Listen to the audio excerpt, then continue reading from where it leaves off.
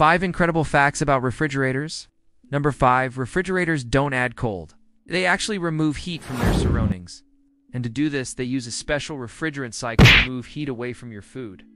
Modern fridges use gases like nitrogen or argon, which change phase from liquid to gas at room temperature, allowing them to absorb and then release heat at a much lower temperature.